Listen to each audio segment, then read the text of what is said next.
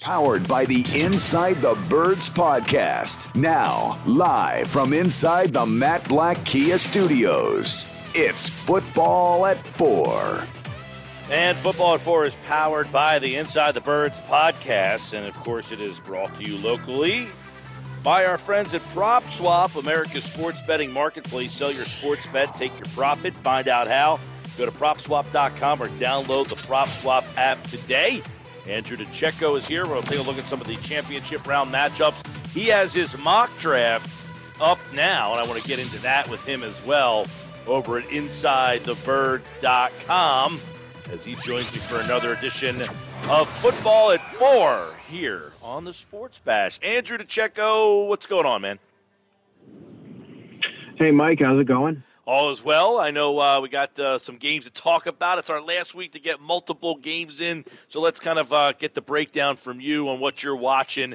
Let's go with the AFC game first, because Joe Burrow, Patrick Mahomes, this is obviously the best quarterback battle of the two games this weekend. I want to start with Burrow and kind of let the listeners in from your opinion. You know, he was coming out in the draft, what you thought about him, and what kind of what makes Joe Burrow I guess we can kind of put him in.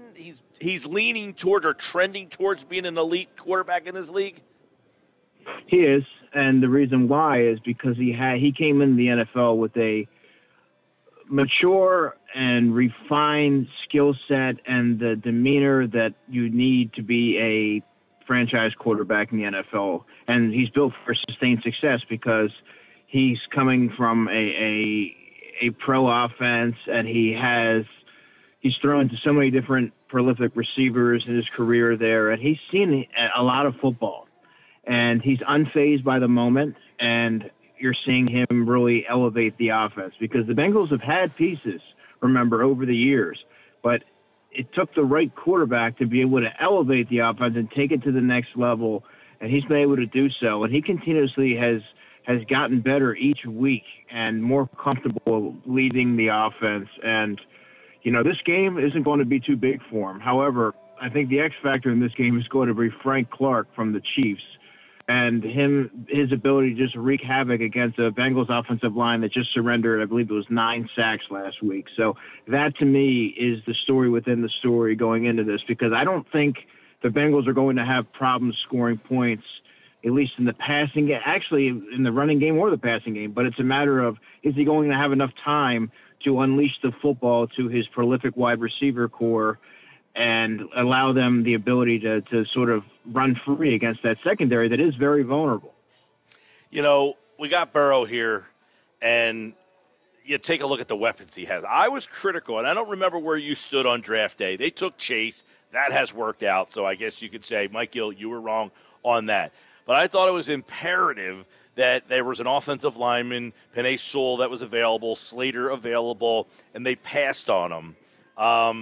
But talk about what Chase adds with the other receivers, because the part of it was, well, Chase is good, but they've got some other guys. But why does this offense work with the three of them so well? Well, I was among the many that, or at least I know that I was among the folks that said that Penei Sewell probably should have been the pick at 3, giving their offensive line woes and a quarterback coming off of an injury. I thought you needed to protect your assets.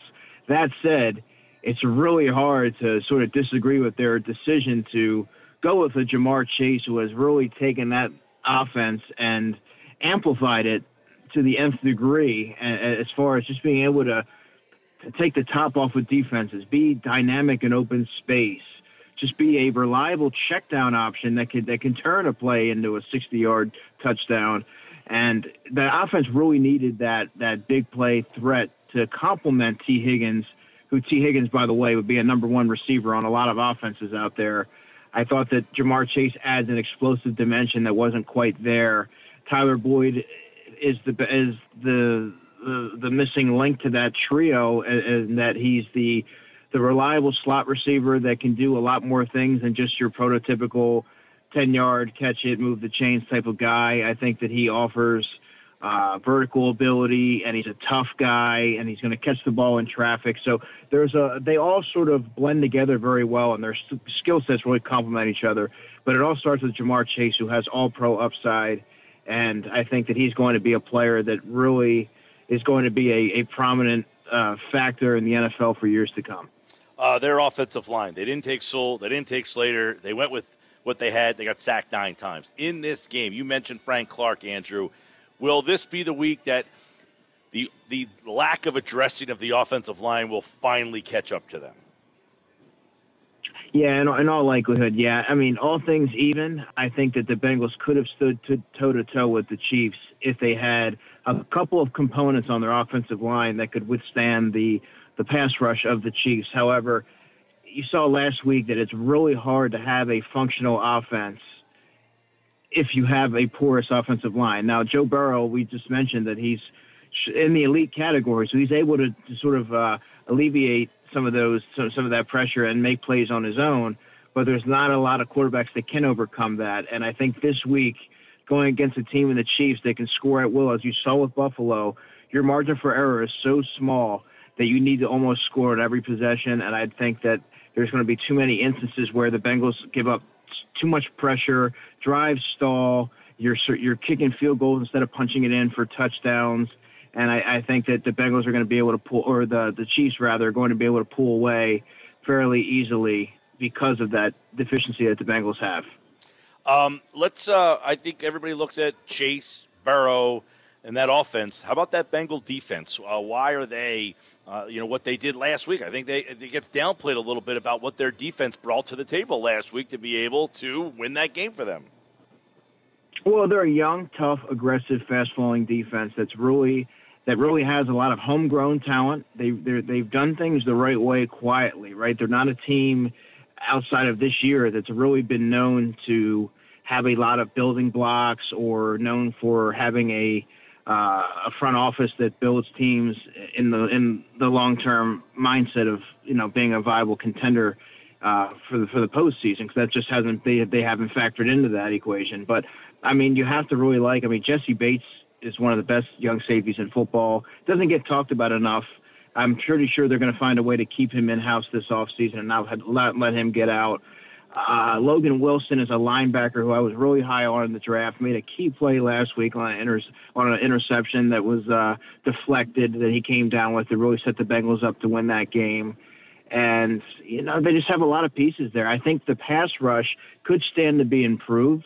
I think they're a little injury prone and light in those areas, and I don't know if they have the horses to get after Mahomes, because it's gonna be a hurry up offense, and they're gonna have to shuffle guys in and out of the lineup. The Bengals just frankly don't have the personnel right now to really contend with that.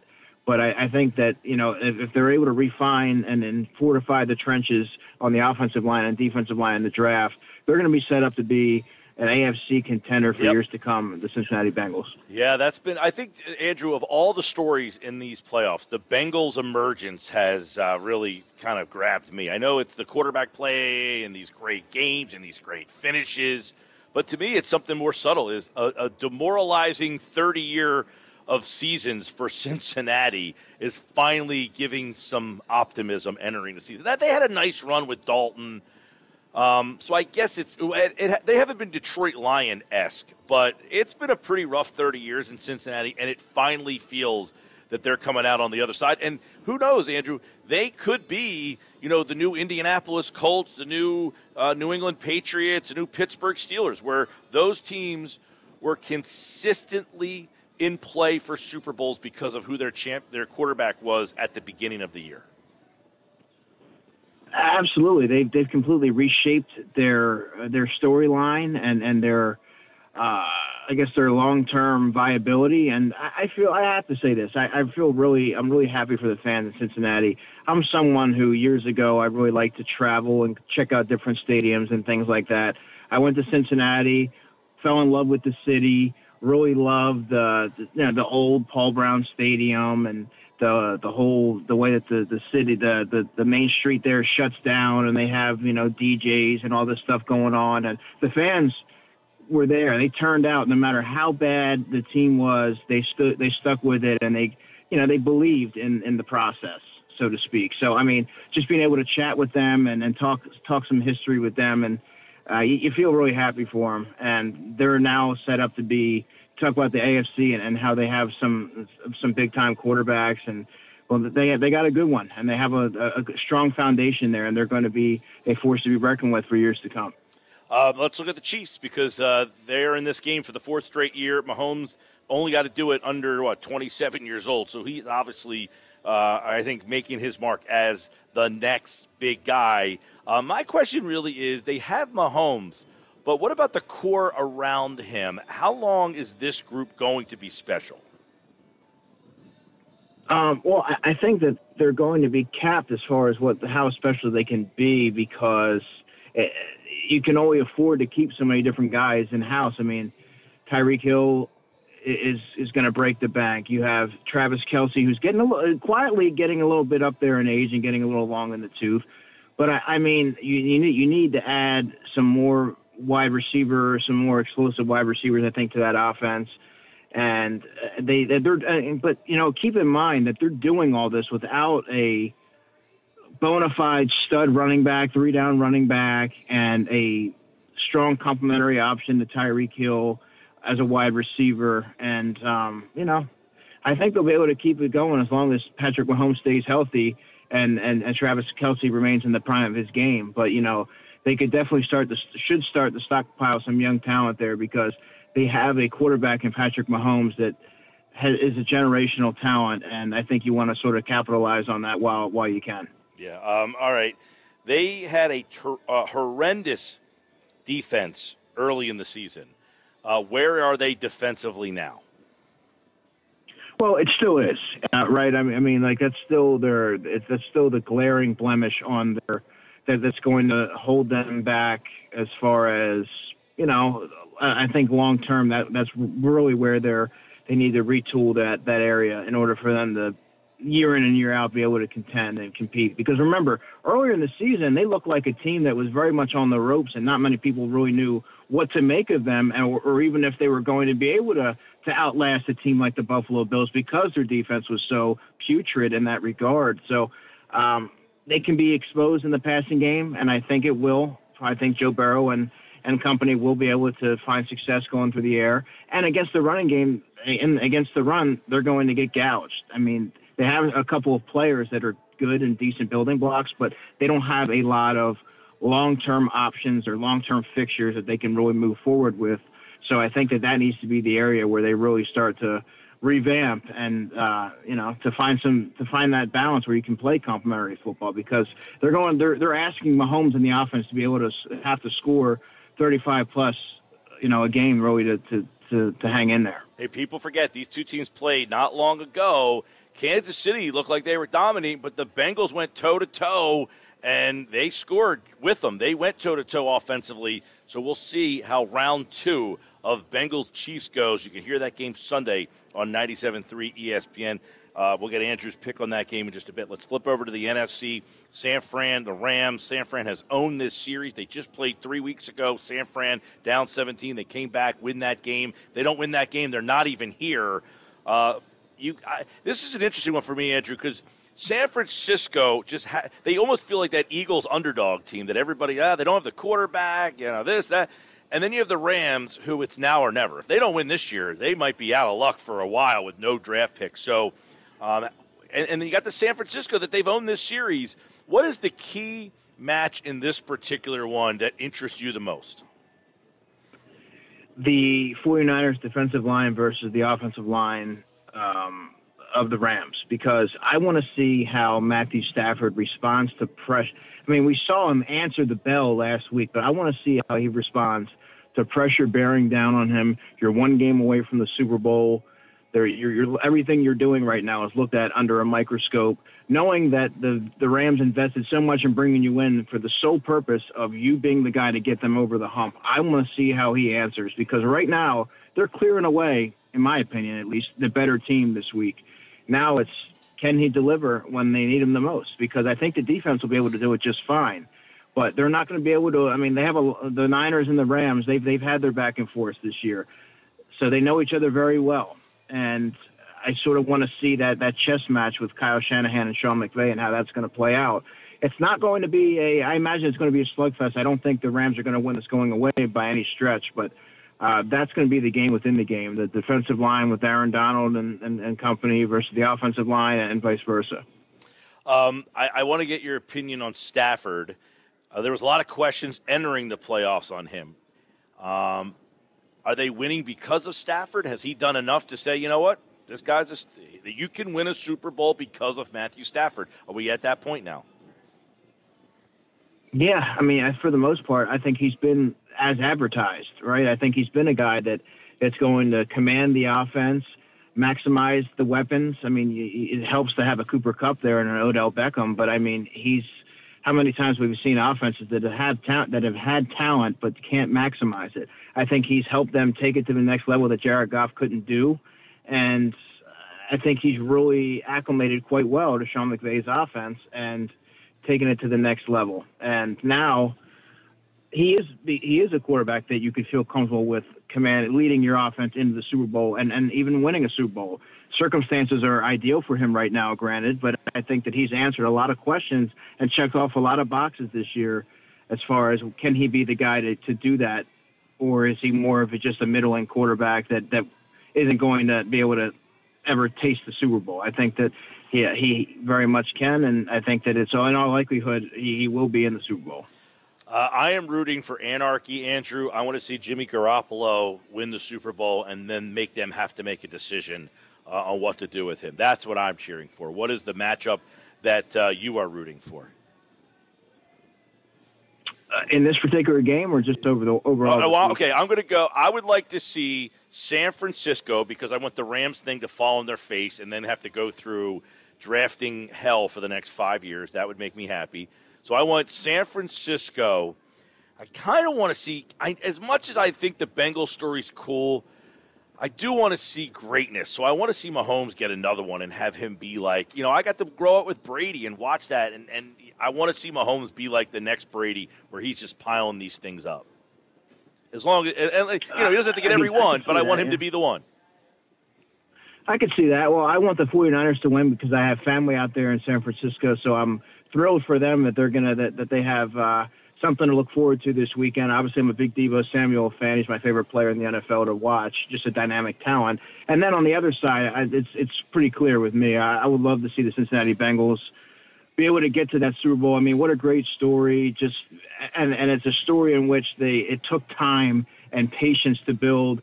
Zach Taylor was a coach that many wanted to run out at the first sign of any sort of potential collapse. I mean, he hung in there. He did things his way. He got his quarterback. The offense is humming right now. And like I said, I had a good rapport with a good experience with the fans when I've been there multiple times. So I think that's a great story, and I hope that they're able to pull it off this week. All right, over at InsideTheBirds.com, Andrew DiCecco has his first Eagles mock draft up, 1.0. We're 3 months out, but Andrew and I can probably fill 4 hours talking draft. Now, you went more than just round one. You went the whole kit and caboodle here. Let's start with number 15. We'll kind of go through the first round. You're going Linderbaum, offensive lineman, which is kind of interesting after yesterday's news with Brandon Brooks obviously out, retiring. So it does kind of put offensive line as a spot that they might have to consider now.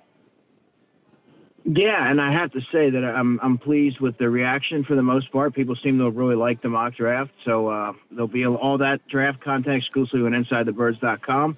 But yeah, he's a player that I could totally see the Eagles going with. Obviously, Howie Roseman and the Eagles' philosophy, they haven't been shy about their notion to really want to build the trenches, and that's really where the game is won. So I could definitely see them doing that. I think he also offers potential to play guard as well, but I think his long-term fixture is going to be at center. Plays a lot like Jason Kelsey. There's a lot of similarities in their game, so I could totally see the match there, and it wouldn't surprise me if they went that way. All right, 16, the very next pick, edge, Trayvon Walker. You're going very Howie Roseman-esque here. Offensive line, defensive line. Well, it's not just Howie Roseman. It's really where their deficiencies lie, and they are looking at their defensive line. They need help. Remember, Ryan Kerrigan and Barnett are going to hit free agency. They're probably not going to be there. Brandon Graham's coming off injury, and Josh Sweat is the only guy that you can really count on moving forward. So I think that is a no-brainer. I think if they had their druthers George Karlaftis would be the pick, but I don't think he's going to be there. So I have him going with the next best option, and I think he offers inside-outside versatility. He weighs 275 right now, but I think that he has the frame. He's 6'5", remember. He can get up into the 300s and play inside if they need him to. But just a versatile player with an athletic skill set that I think is going to be a game wrecker. Last one in the first round is Roger McCreary, corner. They have not done well in this spot before, but it's evident that they've got to get a guy there. I mean, Nelson's a free agent. They got McPherson and all these merry men. They took McPherson in the fourth round. But they really, if they don't bring Nelson back, it doesn't seem that they have a really good option again across from Slay. Yeah, they sure don't, because then you're looking at Devontae Maddox, which we know is a slot corner, and then you have Zach McPherson and Craig James and a couple of other younger players there. So they don't have a viable option. So I think right now, with the way I looked at it, is there's such a big drop-off if you wait until the second round to grab a corner. Roger McCreary, to me, is someone who I think that he's going to see his stock rise in Mobile. I saw a couple of people comment that 19 is a little high for him. Well, that's totally inaccurate. But he is a player that is going to be a factor in that area. And, you never want to – another thing is you never want to speak in absolutes when you're talking about the draft. Certainly not when you're talking about 3 months out. But he's a player that I really do think is going to see his stock skyrocket after a week in Mobile. Long corner from Auburn, really gives a physical presence and fluidity on opposite Darius Slay. Isn't shy about coming up and defending the run. Very well-rounded prospect, and I think that he would be a seamless plug-and-play option from day one and would rectify that perpetual cornerback conundrum that the Eagles have seemingly every season. Two more. I got, because people would say, Andrew, no linebacker. You say linebacker round 2, Christian Harris, Alabama at 51, and I'm hoping that would be tremendous if Harris was there at 51. So that's where you think they'll go linebacker. Yeah, and, you could obviously make the case for Devin Lloyd in the first round, but the way I viewed it is, the corner was the higher priority. I think you can still get a starting caliber player with the traits that the Eagles really need in Christian Harris at the top of round 2, someone who is that rangy, athletic, coverage acumen specialist type of linebacker that can cover these hybrid tight ends and running backs. And every team needs one. You start to see the league trend in that direction, and I think that he gives them a 3-down linebacker that can sort of be that sideline-to-sideline athletic guy that they really need, that can occupy a matchup to cover a Rob Gronkowski or a Travis Kelce. I think he can be that guy. Last one. You have in the 7th round a gentleman named Smoke Monday. What a great name. Yeah, Auburn safety, 6'3", 199. Long guy, rangy guy. I think that right now he's someone that is going to be – he thrives around the line of scrimmage, right? He's a really aggressive run defender, downhill player, could stand to use a little bit more refinement in his coverage aspect, but I think he can be a rotational safety that can play the role of like a Marcus Epps, something like what he did this year. But I do think that he would be a core special teams member from day one and a player that would be great value if you can find him in the 7th round. Which, in all likelihood, you never want to say, oh, he's never going to be available there. Yeah, that's what the whole pre-draft process is about. Prospects rise and they fall throughout the whole thing. So it'll be interesting to see how Smoke Monday is able to help his draft stock, or, if he's able to sort of be that one of those day 3 sleepers. Just a great name, so we figured we had to talk that. If you want to look at Andrew's full mock draft, all 7 rounds of the Eagles, check out InsideTheBirds.com. Follow him on Twitter at DiCecco NFL. And, of course, he'll be back on Tuesdays. We'll take a look at Super Bowl and look back at the games from championship weekend. Andrew, enjoy the final real weekend of football. Will do. You do the same.